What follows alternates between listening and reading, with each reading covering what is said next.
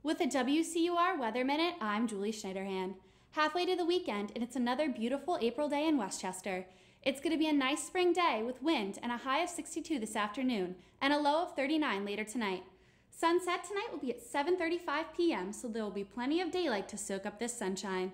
The upper Midwest region of our country isn't as lucky as us as they prepare to brave an April blizzard. Minneapolis will see snow with a high of 33, and Chicago will be a cool 37 today.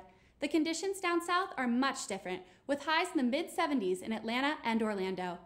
The rest of the Northeast will see more early spring weather. High in the Big Apple today will be 55, and Washington, D.C. will have a sunny day with a high of 66. Our friends in Charlotte will enjoy a sunny Wednesday with a high of 71. Taking a look at our extended forecast, we see the temperatures are slowly rising.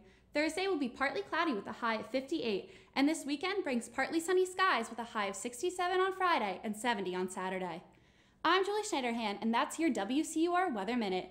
Enjoy this warm and windy Wednesday and have a happy hump day.